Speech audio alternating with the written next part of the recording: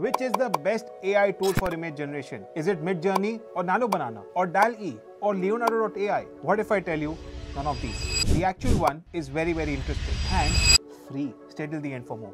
Hi, my name is Chirag. I love AI and let me break this down to you in just 60 seconds. Now when it comes to DALL-E, recently they have been upgraded to a very good extent, especially with respect to some precise editing. But still they can't really catch up to Nano Banana, which in my opinion is probably one of the best right now, but not the best. Why so? See, all these image generation tools are somewhere or the other extremely biased or have a huge inclination towards certain ideologies or certain concepts with respect to Western datasets. But there is a tool which outshines all of these image generation tools, and I'm talking about Flux. Now this is available at absolutely free of cost on platforms like Hugging Face, and this is trained on a huge amount of data set globally. Try Flux. If you find value in such content, remember to follow me.